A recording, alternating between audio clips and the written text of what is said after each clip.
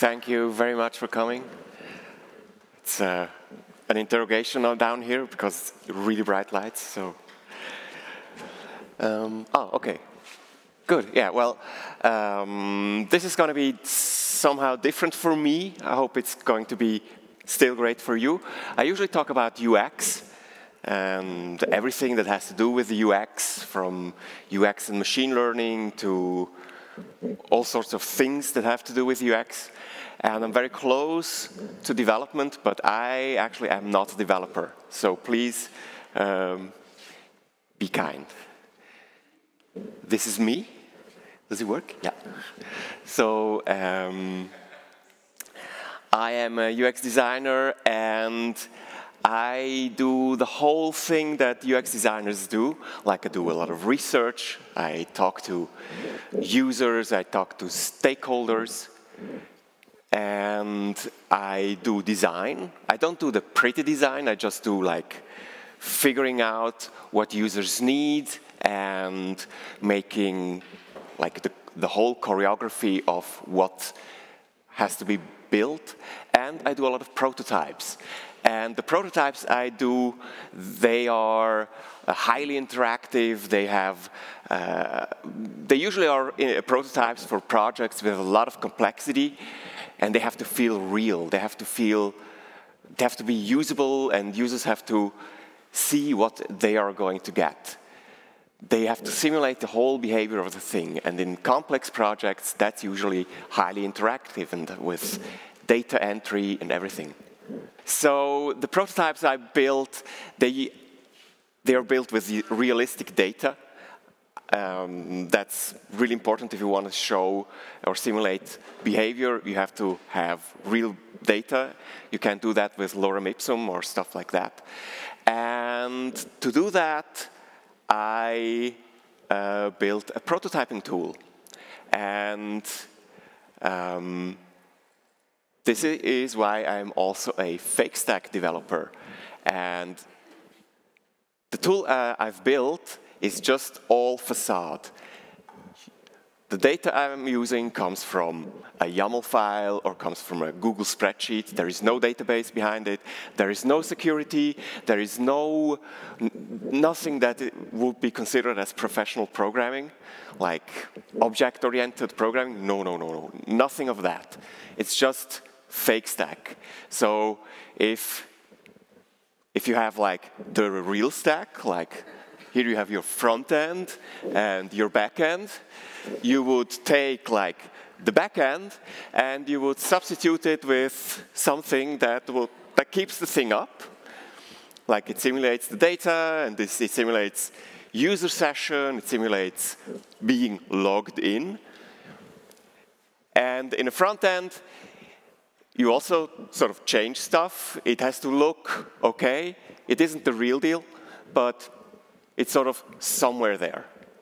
So it's the black and white version of the final thing, more or less. And that's what the fake stack is. So in order to do that, I built a prototyping tool. It's called Protostrap. I'm not going to go into much detail about Protostrap. Only one thing, just to sum it up, it's amazing. And it can do things other prototyping tools can't do. It can do all stuff that it would take a lot of effort to do that, for example, in Axure or in Just in Mind. And it is directed to designers. It's built for designers, so they don't necessarily have to know much about coding. If you want to do interactive prototyping and you use, for example, Framer or Framer X, you would need quite a lot of knowledge about React to do that. And designers, they want to do things fast. They want to focus on design and not necessarily code. And Protostrap lets you do that. And I make a living using it. I really make quite a bunch of money with that. And so I open sourced it, and no one else uses it. I have zero adoption, like no one. And this talk is about how and why I sort of failed at open source. And I want to begin the story going back to 2010. That's the time when we did prototypes mostly in a wireframey way using tools like Balsamiq. And especially for mobile, prototyping was a pain. Testing was a complete joke. I mean, you couldn't test things on mobile. You had to either show the screens on a desktop or print them out and stick them on cardboard and, okay, now next cardboard. And it was just no real experience. At that time, all these tools that you would use today, I just picked a few. That's the few that came to the first that came to my mind. Most of the tools, they either were not even around or just about to be invented, or they were just not good enough. And a while later, I started to really scratch my own itch. I had a project of the Swiss Agency for Development and Cooperation. Yeah, that's the name. The DEZA, we call it DEZA in Switzerland. And DEZA is an agency that helps in the developing countries, help themselves building infrastructure like wells, like schools, just helping other countries build the country. And they have a lot of field personnel and a lot of employees out in the field, and they approached us and they wanted their intranet, they wanted their employees to access their intranet on the field over their mobile. So somewhere in Southeast Asia, in Africa, South America, employees would have to be able to access the internet over the phone. And what we needed was a tool to prototype that, and to prototype that mobile experience with real data. And I was totally sure this would never work. No way they would sort of understand how it would work if we show them like Balsamiq mockups. What we needed was something like this, so that you can open it and on a device and see what it is. And this is a photo I took like 3 days ago. So the prototype, I just went to the prototype. It's still working after all these years, which is sort of amazing. Like, okay, it's the web. Of course it works. And yeah, we wanted to have a tool that could prototype these experiences, but not only for mobile, for all sorts of experiences. And that's how Protostrap got born. And yeah, I was working at an agency called Leap then. And within Leap, we sort of started building that, or I started building that within Leap, let's put it this way. And I realized, well, this is really helpful. This is really fast, and it gets the thing done, and it's easy to use. Let's open source it. And nobody cared. It was just completely irrelevant. And before open sourcing it, the assumption was, okay, let's build something useful, let's open source it, and everybody wins. That was like the equation I made, and it was just, no, that's not how it works. First of all, define useful. That is a whole separate story. And then, well, open sourcing something doesn't make sure that people will embrace it, take it over, adopt it.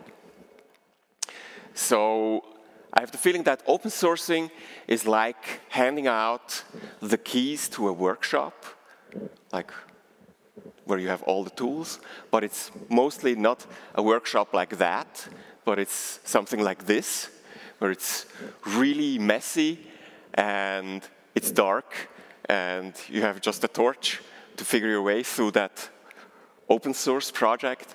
And that is the problem of, okay, I just open source stuff. So there's a few hurdles you have to overcome in order to have an open source project that is like a well-lit, well-instructed workshop.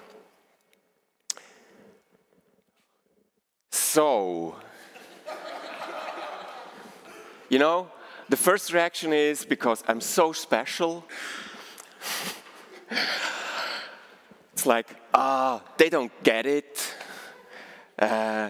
Designers don't care. It's because I'm not using X. I'm using PHP. I'm not using Node. More tweets will fix it. And yeah, you know, introspection took a while to kick in. And I think it's normal. It takes a while until you realize that actually you should take a hard look at yourself. And I made a few mistakes. First of all, no documentation. I mean, a README is okay, but it's not a documentation, especially for a tool that is really so large. The tool has a documentation now, but at the time, there was none. No allies. It was just me, and no real connections outside myself. No plan, no roadmap. It was just like I stumbled over stuff that I wanted to do, and I did it, but I didn't have like a vision where it would go. The vision was, it's gonna be awesome. It's gonna take care of everything. No frequent releases, like sporadic, sometime. And no process, none at all. So documentation, I want to go through these points because there is very much behind that. Documentation is the hardest easy win. It's an easy win, but it's really hard to get that. And first of all, it's hard to understand in a way that people understand. That is something that is much more difficult than I thought. And also documentation is something like math. Examples go a really long way. So just documenting your functions, your whatever you use in your tool, without sort of giving guidance how to apply that is really hard. Documentation was a savior. A few years after open sourcing Protostrap, I started building my own company. At first I was alone, but then after my first hire, I realized I'm expecting someone to use the tool that there is no documentation of, and I was just sitting there all the time explaining stuff, and it was such a drag, and having a documentation was so liberating, just like, oh. And now I just spend a lot of time looking up stuff in my own documentation, because you build something and then you use it 2 years later, and what was that? Okay, good thing I have a documentation. Allies. Having allies, I mean, it's a no-brainer that many brains are better than one. And it's really important to find allies early on, really early on. And allies can be all sorts of roles, all sorts of people, like development partners, for example, or mentors. Look for and find mentors, people that have experience in open sourcing, that can give you guidance on how it's done, that can give you guidance on how a software project is built to be released in cycles, all that things.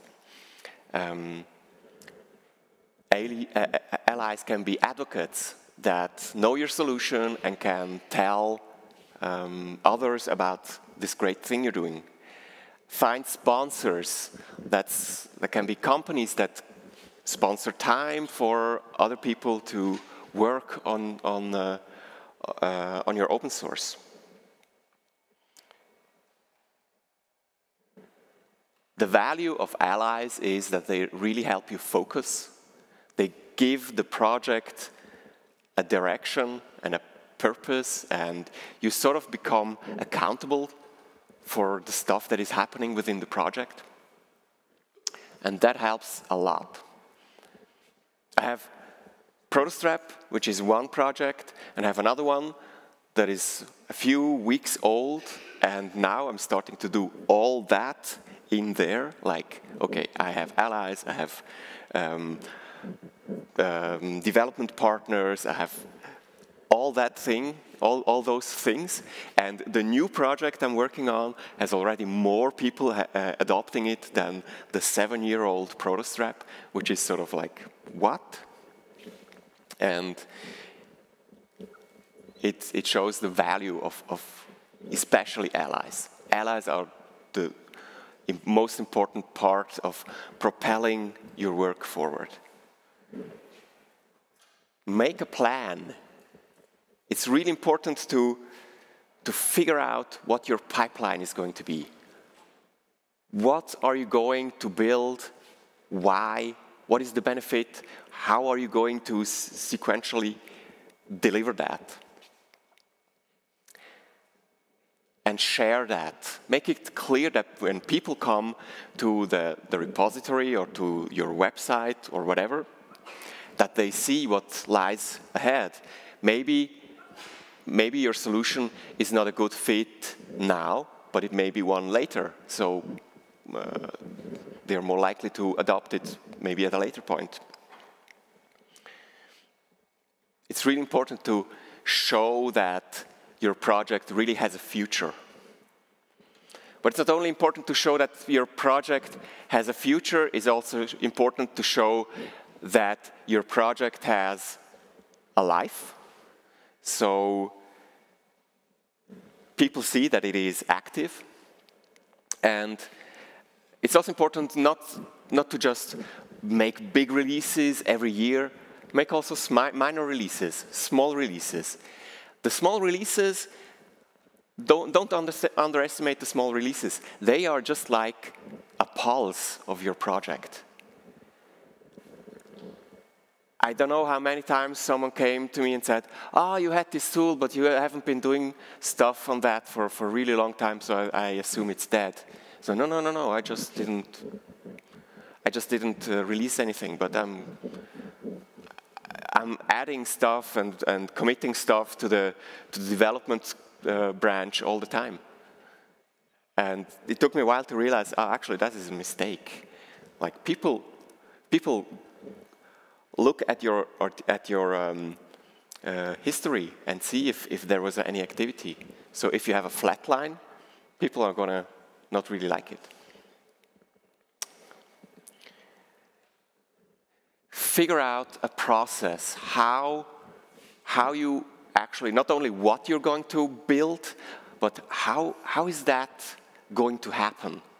So how do new features or old features in a new form get done? So the whole release early and release often part, yeah, we all know that, but actually the whole sentence should be release early, release often is hard, because, yeah, what exactly do we release and how does that process work?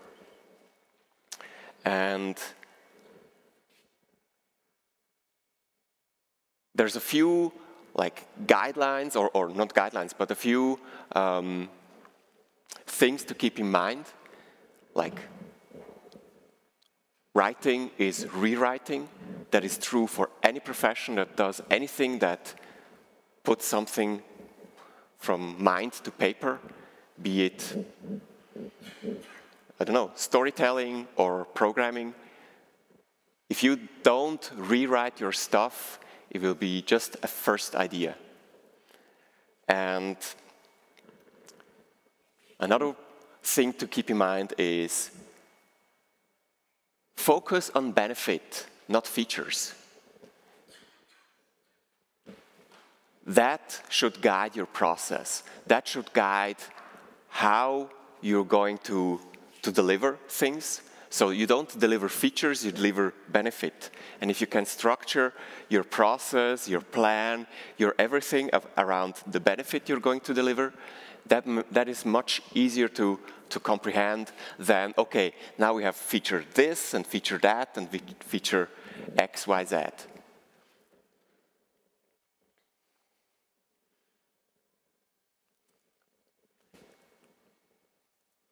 I spoke about the mistakes I made, but that's not all. That's only one small part of it. Another part is understanding adoption. So having documentation, having all those things, that's good, but actually it's worthwhile spending a while on understanding adoption. So adoption,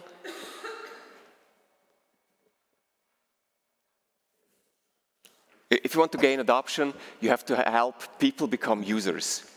And to help them become users, you have to help them overcome the friction that comes with adoption. So you want them to push the thing forward, but there is friction, and you have to help them overcome the things that hold them back. So adoption has several points that give it friction, like what are you replacing? Are you aware of what you are replacing, or what you are building to? Maybe you are not replacing a tool, but a process or an old way of doing things. To which extent are you replacing it? Are you a good replacement, or are you just a partial replacement for a definite, a well-defined set of people? What burdens do you create when people want to adopt your solution? It's not just like, okay, we just adopt it. How much do they have to learn? What is the learning curve for your tool?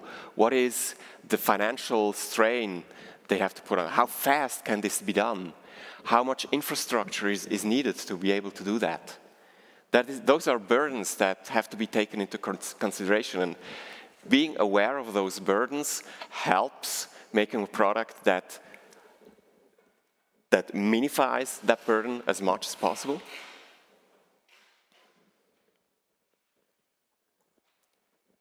In the end, it comes down to, is the benefit you're creating worth the hassle? And that's not the same as the friction itself, the hassle, that going through all the hoops and loops. Does it really pay off? And that's something that's really beneficial if you're aware of that. So users are like the sun. It's your most valuable resource. It's like the thing you really should focus on. Focus on users first, because users become collaborators.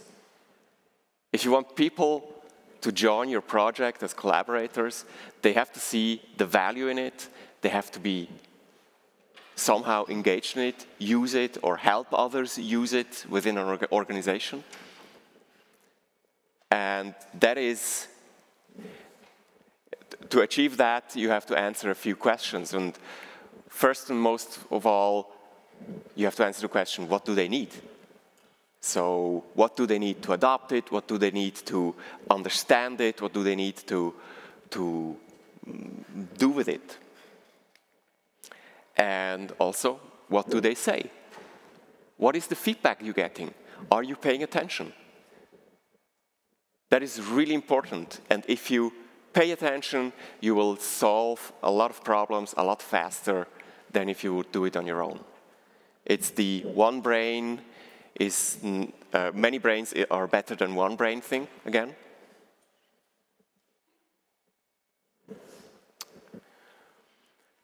So,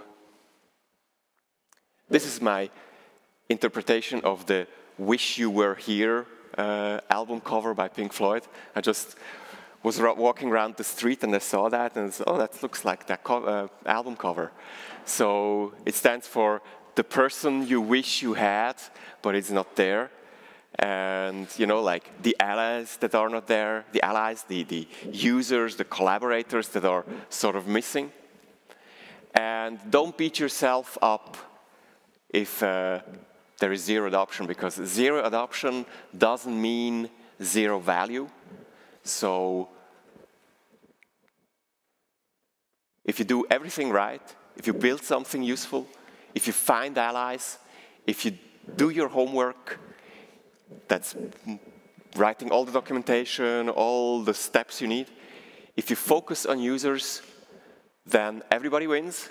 And if not everybody wins, at least you win, because you will have a tool that helps you as well. Okay, so stay yourself, keep being unique, keep doing stuff. Thanks. I'm Memi.